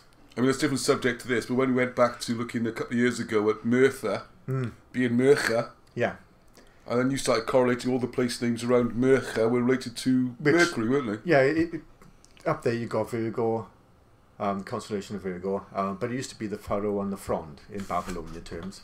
Right. So the exaltation or the secret place of Mercury is on the mountain just by Merthyr. Yeah, and it's called Merthyr. No, it's not actually called Merthyr. Oh no, but Merthyr's called Merthyr. Yeah. That's the thing, isn't it? Is Merthyr really an corruption of Merthyr? That's what we're saying, isn't it? Yeah. Because the folk tale is the Merthyr Tydfil, the martyr and all that. But anyway, sorry. So if you go back to the head of Draco. Oh no, you can see on that map if you wish. Okay, yeah. The head of Draco, as the line comes down, you come. Yeah. Cursor. Well, yeah. As the line comes down. Yeah, it comes through the 3 stones. Oh, hang on. Not the 3 stones up there. Oh yeah, where it says 3 stones, yeah. Yeah, that's That'll be the clue. Yeah. Those would be the 3 stones. Right. Okay, so this is up on. So that's up on the common there, right? Yeah. On St. Gaird's Common. So if we draw a line from there. Glois there, yeah. So that's it, yeah. So actually, where we are is not far from it. St. Gaird's. Everyone does. You should give them a map. Where am I on the map? Isn't it? Over there somewhere probably. So right, anyway, go on. Yeah. Draw a line from the stars of Draco on the big map. On the big map, right? To the 3 stones here, which match the head of Draco. Okay, because the big head of Draco's up here, up that way. Up that way, yeah. Just follow the line and follow the line to get to the. Yeah. Okay. So when you follow the line through it, straight through, just carry on drawing through. That's a random end point. That is. Okay. So within that rectangle, or maybe just outside, you got this rectangle here now. Yeah, you got to give them a couple of degrees, what have you. Yeah. Within there, I suspect would be the real Polaris stone of that site. Okay, or the pole star as you call it here. Yeah. I don't know the location of the tomb of the unknown warrior, but if it's within that location, it will be. I would put money on it that would be where Polaris is. So Polaris and the tomb of the unknown warrior, the same point, do you think? Yeah, I think it's. There's a reason for that, which is another discussion about the Epic of Gilgamesh. Yeah. We'll do that another time, because that. Yeah. How you can track the Epic of Gilgamesh across is just. I mean, that's proper mind blowing. That is. And it's not just the one area. Oh no, that's massive, isn't it? Yeah. It goes. Oh, up to the 7, isn't it? Up to Leo the Lion, down to the 7. It goes up to Krakauer up that way. Yeah, right. And there's rock art there as well, which match up. Oh, you didn't tell me what that. I didn't tell you what. Is that a past Clunachwy, is it, or some more you found? Well, that rock art up there, I think it. The Clunachwy rock art ties in with this as well, you think, perhaps? With the Epic of Gilgamesh. Wow. I think. Wow. The only thing I will say in when you're looking at something this ancient, you can never be 100% certain. No, of course not. No, but as I'm building up this bigger and bigger picture, everything seems to fit. So it fits, and the Twin Mountains fit, and 50, 60, 70 other things fit. Well, it's more than that, isn't it? It's hundreds of things now. And the place names get me. I mean, who was coming up with some of these weird places? One of the first ones you showed me, was it the left shoulder or something? Oh, right, yeah. Wasn't it? No, like, Marduk. Marduk, sorry, yeah. See, things like that. I mean, why would you call something left shoulder, isn't it? I mean, it doesn't mean anything. Yeah. And then you've got the other body parts, all with farms on them. And you draw the image over, and it fits. Yeah, I've got those images as well. We have to put all this together, aren't we? So this is the box we're looking for. Yeah, I'm suspecting that the tomb of the unknown warrior would be within that box. So why does it have to be on this line? Because that's the line from Draco to the 3 stones. Right.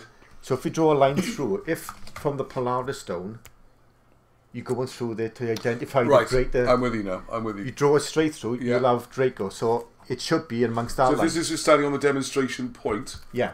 You say, right, if you look over there, you see those 3 stones, that's the head of Draco.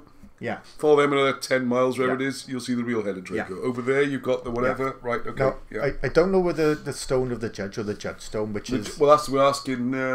it's on the... Llewellyn Bren, wasn't it? Can you show us exactly where the judge, it would be on judge there stone somewhere. is? Yeah. So, I know where the nebula is, where Wilson and Blackett has got it as the judge. And there's a reason why he's called the judge. The actual star now. So if you draw a line from there, and then you find out where the Polaris stone is. The judge stone is here, you'll have an intersection of the lines, and you should be able to narrow it down. Because you'll have the Polaris stone will go through the judge stone. Yeah, because if you've got like this is the judge stone, this is the little mini one. Draw a line. Then where that line cuts this line, intersection should be Polaris confirmation. Yeah, and then we can try all of them. Then obviously you'll have it within an area, so you wouldn't be able to narrow it down to a meter or so. So it'll be within a certain area. Yeah. Which I strongly suspect it would be the tomb of the unknown warrior. Oh, that was fantastic. Thank you. Right, I'll have to trudge up there now. I sort of lost track of it with Julia. What's happened? He's if it doesn't match, then maybe I have to think a bit more about it. Yeah, well, we've got enough to go on, definitely, to work on this. I've done a rough thing from that area. I'm just drawn lines through the cairns. Yeah. And they do match up with certain things, but the problem is, I could draw a line anywhere and it'll match up with the cairn because there's so many of them. Yeah, there's always a cairn. Yeah, we got to. So the names would help, wouldn't they? If we knew a lot of people are calling them already, then we can show that we haven't salted it or rigged it. Then, can't we? Yeah. Yeah, the other thing I like to do is, we've got to get up there now, really. 1, before the ferns start growing back and the stones start vanishing. And 2, before this all gets wind farmed. All wind farmed, yeah. It's kind of tragic, isn't it? Well, at least the consolation is that you did all this work just in time. Yeah. Something was giving us an urgency to do this, wasn't it? And we've been talking for 2 or 3 years now, haven't we? Well, that's it, yeah. And it's a lot of things I don't think will ever disappear as such. But could be wrecked. Well, like you said, I mean, you got that one place, it's already underneath retail park, isn't it? Or some rather, what do they call it, light industrial. That's it, yeah. That's a very polite way of putting it. Houses, light industry, yeah. Yeah. Excellent.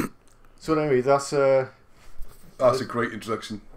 Identification of the 2 pole stars, and like I said, that one is not... I wouldn't say I confirmed anything yet, but it's...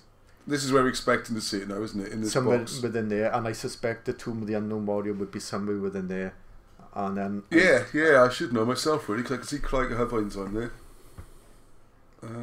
That is an interesting thing behind it as well. Well, the Craig Huvine, go on then, because you got hundreds of these stories, haven't you?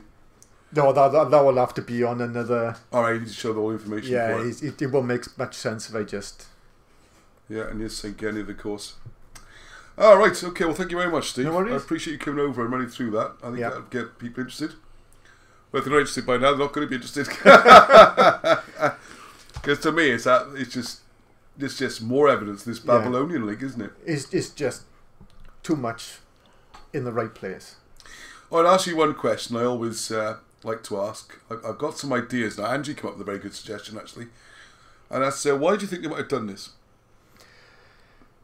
Right. From what I've discovered so far, there are a couple of names which tantalizingly suggest something.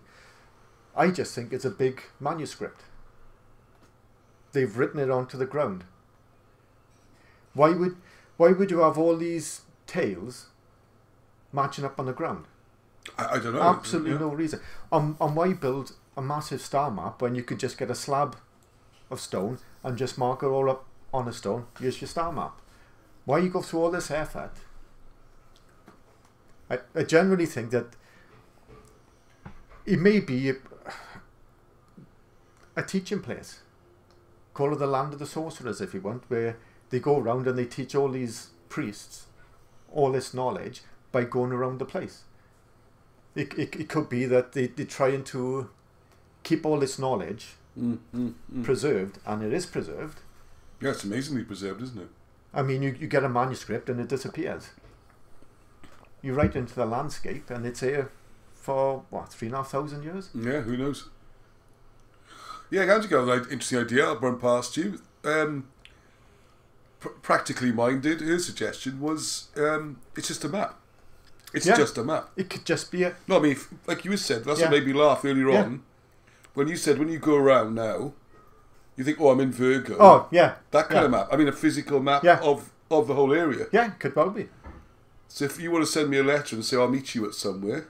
Oh, right, yeah. You could say, well, I'll meet you on the third star of Draco, or I'll meet you... It could be, yeah. Or I'll meet you on the shoulder of the goddess, or wherever it is. But the only thing... But also another thing is, wherever you are, if you're lost in South Wales, and you find the local farm or something, you say, where am I? What's the name of the farm? And he says, oh, it's the left shoulder of, or it's the third star of Draco. Yeah. And you can look up, and you can go, hang on, so I'm there, all right, and I need to get to that one. I need to get to Leo or something. Yeah. Which direction do you reckon Leo is? Or, well, I know that starts there, okay. Yeah. I'm going to head just go that way. You're never lost. It could well be. You're never lost in South Wales then, are you? Yeah. As long as you know your stars, you know your star map and the names. But the only thing it doesn't explain, though, is why the planets marked on the ground. So explain that to me, what do you mean? Well, in certain locations, once you know how to identify the planets, take the pulse load of David. Right. Rhiannon, for example, you can track her path in the ground. Yeah, well, that's just gone to another level, isn't it? That's definitely a message then, isn't it? Yeah.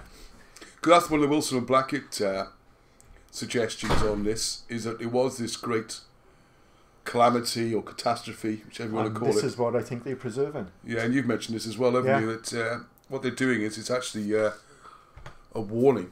Yeah.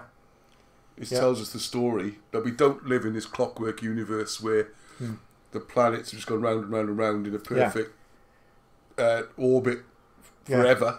Well, in Pulse, a couple of thousand years ago, the idea is that some of the planets are all over. That's like the Trojan War, isn't it? We've got Venus and Mars. And well, if you look at the path of Venus, the bits I've done so far, it looks like it's in a big elliptical orbit rather than a circular orbit.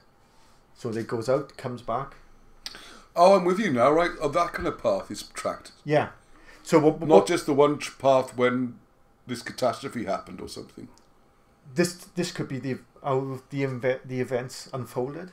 Yeah, I'm with you. Yeah. So if the story's telling you about these planets coming together and having dangerous consequences, if that planet at some points are close and other points not, it could be that the planet is going a big ecliptic, coming close to Earth, causing mayhem. So you know, and then so you can possibly predict what sort of cycle that's on. But then the story at the end says that Rhiannon, I think she's tied to a post in the end, which suggests she's then back in the regular orbit again. In the correct orbit. Yeah. But that's still a work in progress, by the way. Yeah. Well, everything is, isn't it? Life is a work in progress. So there might be some observation going on there, which is why you need such a large map. Yeah. Because the bigger, the more accurate. And if you're out by 100 yards or a quarter of a mile even, as a percentage error over 50 miles, that's 0.5% or 0.25%. It's tiny, isn't it? Yeah. So the bigger the map, the more accurate. Yeah. And then a possibility then, perhaps, based on what you were saying, would be that we're observing, we're following these planets, and we're making sure that Venus is, it is on the path that we know it should be on. Yeah. That's it, yeah. And hang on a second, what's it doing there? We got a Houston, we got a problem kind of moment. Yeah. And the other thing I found, which when you plot these tales out and you plot the path of the planet, I'm finding little bits of extra information on the ground. So you can have another point. So when you got the Chaldean principle, as above, so below, when you find these extra bits of information, reverse it, as below, so above. Take these points into the sky. You know where the constellations are and where they are in the constellations on the ground, and you can follow, like there's in the stars of Cassiopeia and the stars of Cepheus. Yes, and you can follow the path, and you've got extra bits of information. Yeah, from yeah, the ground. it works both ways, doesn't it? Yeah. Well, that's absolutely fantastic. I think what you do is just it's it's just breakthrough, isn't it? It's just huge, seminal. That's the word, seminal. I like that word. It's seminal work. Yeah, I'm laughing because I don't know what it means. Yeah, not me. I just Alan Wilson used it. Oh, right. So it was about to be one of these books he writes. There's about to be some problems and issues and things like that. Because this is seminal work. So I use it a lot now.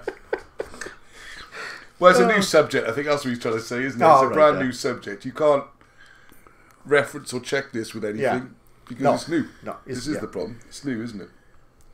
But in this case, it's not completely guessing or shooting in the dark, because you can look up the words in dictionaries and see, what they mean. You're not just making up definitions. Yeah.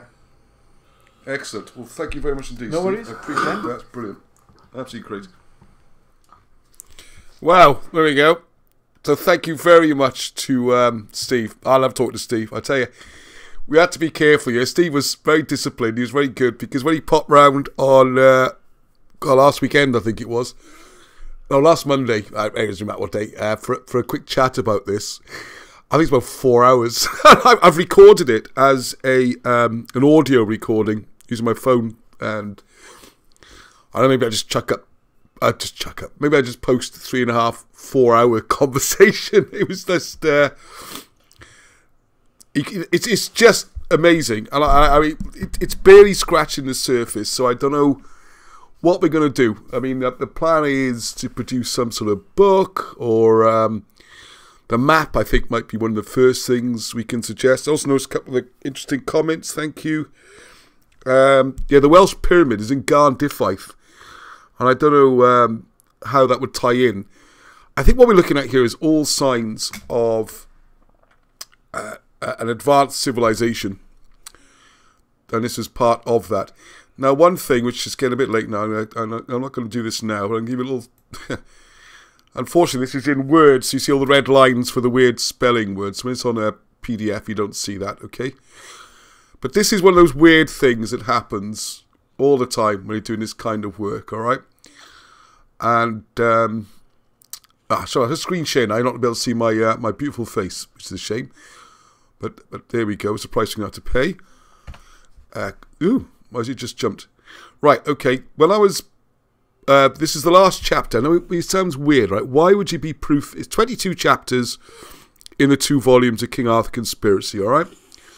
And why did you do chapter 8 last? Well, the reason is because chapter 7 and 8 has got loads of the Etruscan, and I had to redraw all the symbols and all. I'll just scroll up a little bit, just give you a little flavour of it. See, all this needed redrawing, all these shapes, all these tables.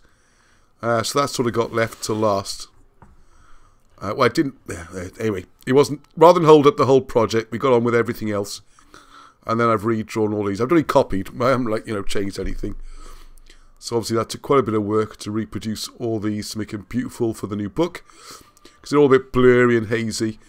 But anyway, so this is what I was doing to get the last thing out. So I could say, right, it's gone. Everything's proofed. Marcel's gone through it all. I'm sure there's a couple of errors will creep through, but it's as good as we can get it. Spelling, grammar, all that kind of thing. You can see how Etruscan works.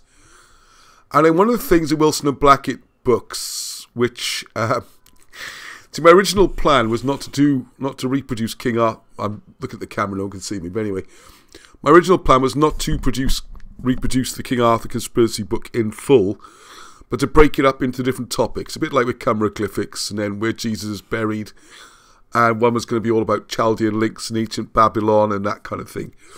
Because just randomly, and this was the last bit of the book to proof, which I think is just amazing, considering today I saw Steve and everything, and this wasn't planned like this. This was my work yesterday, just finished. So the Chaldean links, all right, the alphabet trail, all this stuff about Etruscan, all this is in the book. Typical Wilson and Blackett. It's a book supposedly about the migration of the Welsh to America, And buried away at the end of chapter 8, there's this whole thing about... Ooh, that 2, you see, that's why I changed screens. This whole thing about the language links. And it's 10 to 10, oh my goodness. Anyway, I just want to give you a couple of examples, because it's way too late. Right, so if you look at... We can't see you. I know you can't see me, yeah. I took myself off for the clip with Steve. Right, so if we look at the different names... And if you look at the Babylonian names, you can see how they match with the Welsh names. And I am going to do a separate video on this. I was going to draw them all up, but the day has just disappeared. So, example 1. Wait. This is the consensus one, alright? So this is our sort of standard. So that would be Alatu. But if you pronounce that in Welsh, double L is Atla, and a U is an E sound. So that would be Atlati. But anyway, Alatu, Alati, whatever, Atlati, doesn't really matter. Just want to show you that, also bear in mind, one of the things that amazes me is how much they've worked out about cuneiform and Babylonian when they can't even read it. This is another mystery to me. But anyway, I reckon cuneiform needs attacking as well, but I need about 4 lifetimes. So if someone else wants to crack into that, I'll give you all my notes and thoughts and ideas, and you can run with it. All right? I don't need to keep these ideas. I just want to get them out there. Way too important for people to hang on to their work. Oh, sorry, this is not a dig or a connection. If someone's in touch with Julian or any of the Sengeniv crew, are you watching this? Please, please, please, please, please. Been trying for a couple of months now. As you can see, we need to know where the Judge Stone is so we can work out the rest of the map, please. And there's the other stone we mentioned. Please reply to messages or something other way you've disappeared to. I was very well disappeared to. I don't know where you... Anyway, please get in touch, because we need to know the exact spots so we can confirm this Babylonian star map, alright? Because, like I said, arcanes and stones, you're not sure. Anyway, get back to the point, Ross. Stick to the point. Right, so Alathi, or Alisu, is the god of hell.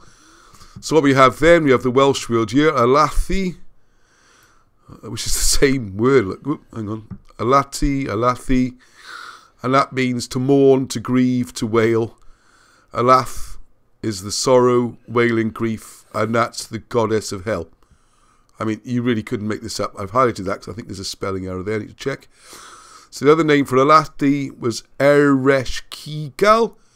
So if you look in Welsh, you find Erechkel, which is the first part of that, which these things will go away. Erechkel, there it is.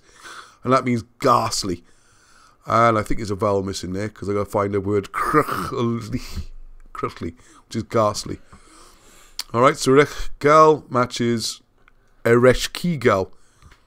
And he goes on and on and on. You can go through all the Babylonian words. My favourite of all, Arnie knows Nurgle, because it's in the Warhammer games as well. You know Nurgle, the chaos god thing. Well, in Welsh, Ner is the Lord God, and Gal is mourning. So Ner Gal is the god of mourning. So the god of people dying is Nurgle. So if you play Warhammer, there's Nurgle, alright? You can go through all of them like this. Nebo is Nebod, which is to know. A Mercury or Nebo was the messenger of the gods. And there's loads and loads and loads. You've got Lachmi, and then Lach is a ray of light. Bel Meredith, he just goes on and on and on. And this is just like bonus information, if you like. This is just bonus information in your King Arthur conspiracy book. There's loads of them. I got to do a few more videos on this. All these names, they all work out using Welsh. It's bonkers, isn't it? I mean, even look at this. Even Uruk, which is the most famous city. I can say so much about Uruk. This has come up a lot lately. Anyway, it was probably Uruk in Welsh, but Uruk. Most people probably wouldn't notice the difference. So you got Uruk, which means the place which is above or over. That's the name of the capital, Uruk. And this is where you get the whole Gilgamesh epic and everything sets off from Uruk. So Uruk. And as Steve said, as we were saying goodbye, which took another half an hour because me and him get together and that's the day gone, is why have no one noticed this before? I think Alan Wilson goes on about this. It's so obvious and it so runs through everything that the language is the same, or at least remarkably similar. How can you How can no one? How can this not be accepted? How can this not be noted in the academic establishment? It's really weird. The cattle god San Juan. There's loads of them. So San Juan. We don't have a Q in Welsh, so it's San Juan.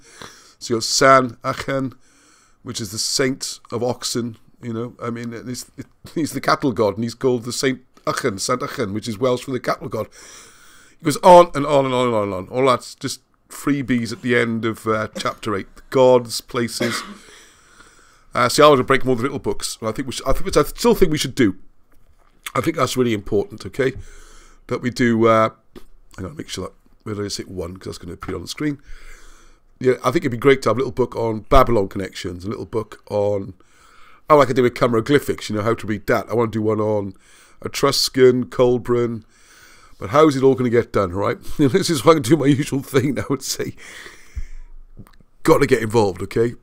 It's great people come and watch the programme. I love the fact you do it. Spread the word. The more people watching it, we need to get money in to try and fund more of this. But please, people who've given already, you've given enough, all right? This is not tapping people up. We need lots of people giving small amounts, and that's in terms of money and effort and time. So a lot of this, like I say, you can do by armchair, by computer. You got Google Earth. You can try and do things, and thank you for people who have volunteered. There's quite a growing number of people working on this. But what we need to do is create more or less a sort of virtual university, without all the stuffiness and hierarchy and no one's in charge and all that kind of stuff. Just as I always say, I'm the chopsy one out front. There's people like Steve doing the really clever work, and there's plenty of others. All right, so you're going to play us out tonight, Arnie? I guess you got a bit of a sniffle there, haven't you? Okay. Thank you for must come across lovely on the microphone. That noise you made. Sorry, are you going to? That wasn't you, was it? Sorry, I thought you were blowing your nose. No. No, that's okay. All right, right. So, do you want to try and harmonise? Who will follow a boy? I've never tried that. You've never tried, have you? You never tried it. Or do you just want to play something nice? You look so tired, poor thing. Come on, put in the comments. What do you want? If the cap fits, don't wear it. Ross, can you do more summary collaborations with big YouTube history channels that are seeking the truth? I'd love to. Please, there we are. There's an example, right? Okay, thank you very much for the suggestion, Kayla Ray. Or Ra. If you have a favourite channel, I want to come up with all of them. I mean, there are one or two which are in the pipeline, so I don't want to give the names out front, but I will try and appear on as a guest or something. We need to spread the word. And one of these meetings, like for example, my good friend, I've started calling Dickie Evans, because I know quite a few Richards, but Richard Evans in North Wales, he used his own initiative. He found a contact in S4C, Channel Pedwar, the Welsh language TV channel. And he asked me to send a book. I sent the book to the person, the production company, and then we got a mention on S4C, which is great. So if there's another channel there, if people ask, hey, why don't you get Ross on? And the channel owner, she contacts me, or you contact me, hey, it'd just be great. Absolutely wonderful. I mean, fantastic. What I don't have, one of the things that's really lacking, I do not have time to do, which is a shame, because my background's marketing and stuff. Oh dear, is marketing. I just don't do any marketing when it comes to advertising or just sharing links to videos on Facebook groups or anything really. If you've got ideas, I feel a rush. I don't want to sound, this is not being fatalistic or anything, all right? This is being realistic. You work out how many productive, this is going to sound awful. All right, try to look at this positively. You work out how many active years of work you got left, all right? I'm not going to give my ages away. Now you know I got a funny thing about it. I work out how many years, I work out how many books I can produce and how many books I can read and how much research I can do. And it's not even going to be a quarter of what needs doing. So I am not like this with any of the research at all. If someone comes almost to run with it, great. Any part of the work, all right? This is not a case of, it's mine. And Steve, look at Steve, man. He's there sharing it all. He's not trying to make fortunes off a book offer and stuff. It's bigger than that, all right? But also, what we do need is my light relief. I had one cheeky person saying, you haven't got time to write musicals, you're too busy. I know, this is my light relief.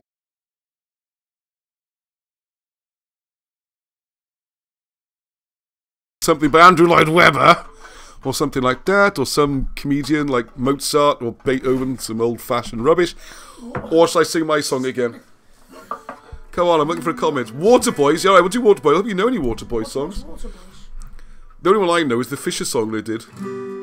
Alright, it's going to be this one. See if you can jam in, alright? Now, there we are. There's a person there. Zoe Spencer, for example. Zoe, I will send me an email. And I will email you this music. Actually, the one you should do is, or Bethan. I saw Bethan up there as well. The one, Who Wouldn't Want to Be a Queen? You know the Princess song? I reckon you could do a brilliant job of that. Right. Still got my voice in me. Oh, I didn't talk, that's why. I just listened to. I just watched myself. How weird's that? I tell you, that's weird. I really enjoyed that program, watching myself. That's a bit egotistical. Very well, just listen to Steve, won't we? Right.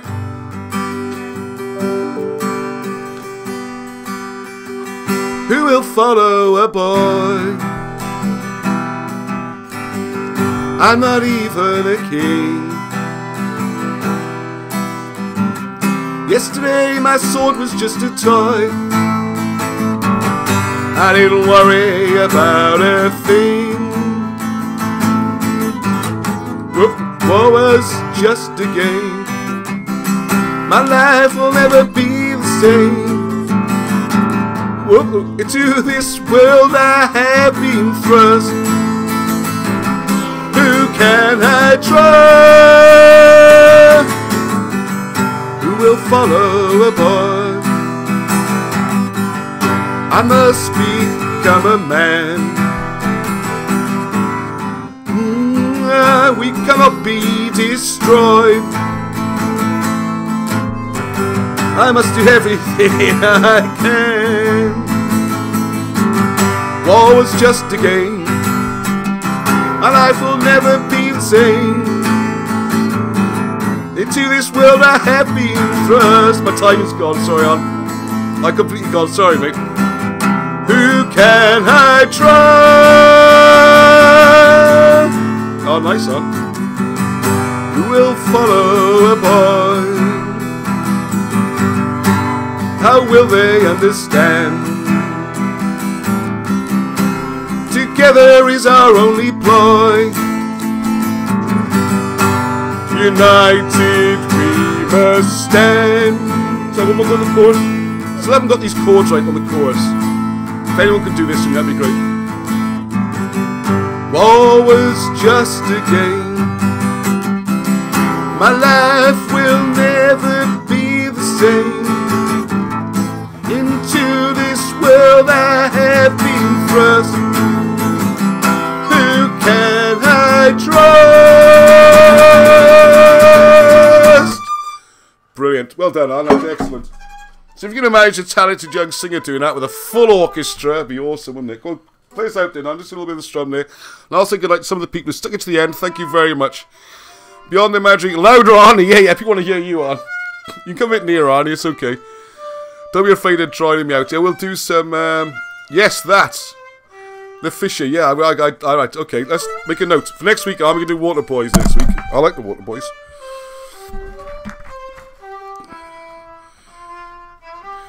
Woo! There we go. Almost 10. It is 10 o'clock. There we go. See the trouble.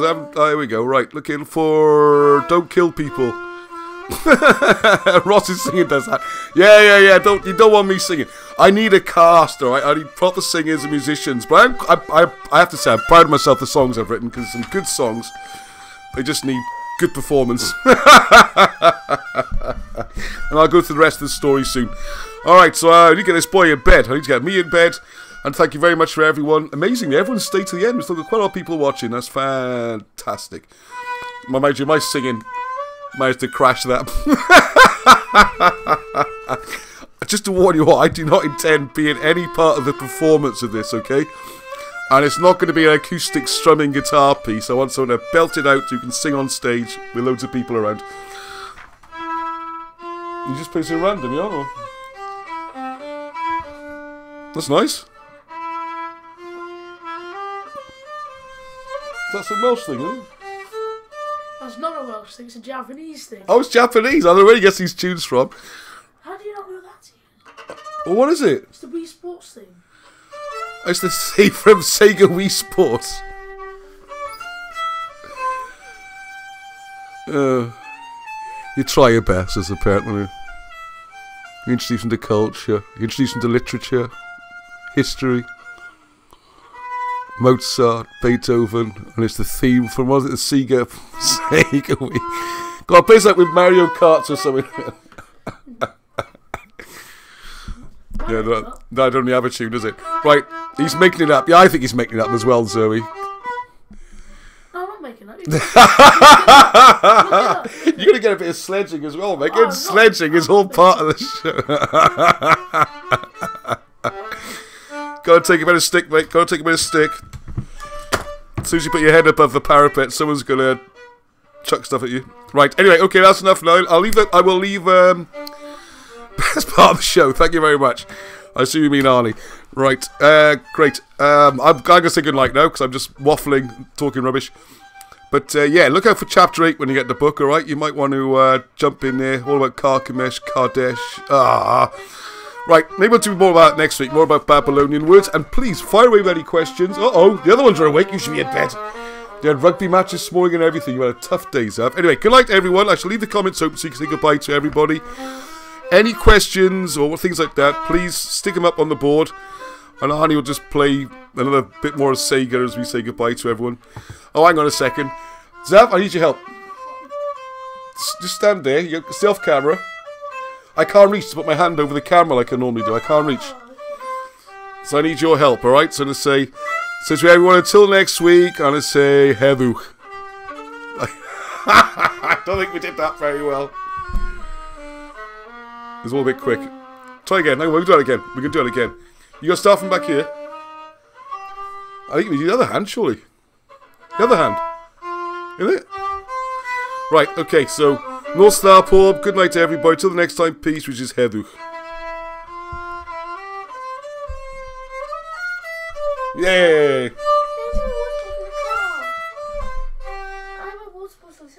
Okay, alright, let's turn this off now. Okay, good night, everyone.